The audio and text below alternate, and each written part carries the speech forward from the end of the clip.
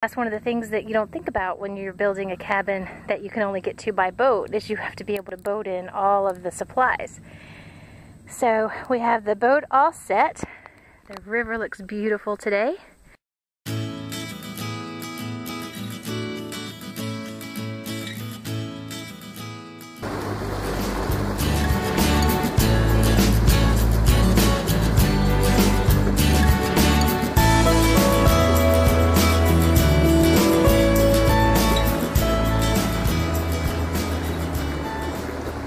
Well, we made it halfway to the land and we decided to take a pit stop to do a really quick swim because it is hot.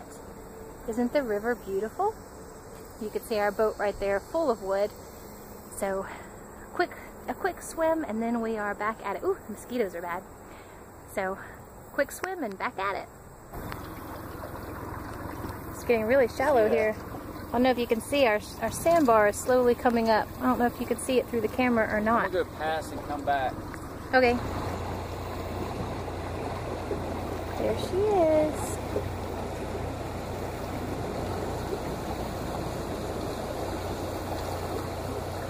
Okay, so we made it here.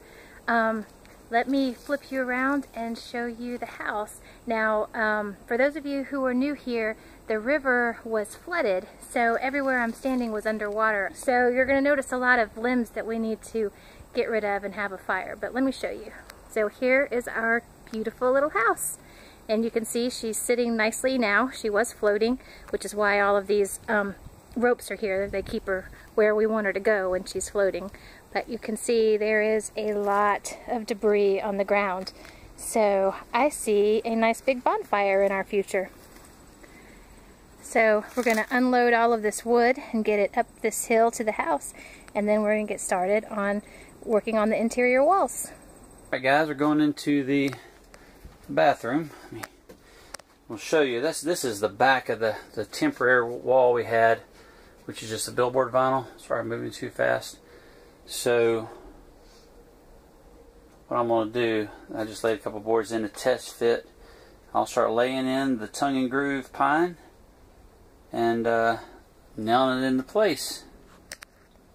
Okay, so here's the end of day one, and my husband got this whole wall completed, and it looks really, really pretty. The problem that we had is we did all of the measurements and then went home, bought the wood, cut it at home, and came back. And now, back there on that side and the side over here, those were both just a little bit too long. So we're having to stop here for now and go home and bring a saw back so we can fix that. So that's the end of day one, and we will be back again tomorrow, day two, to keep going. See you then. Oh, mosquitoes.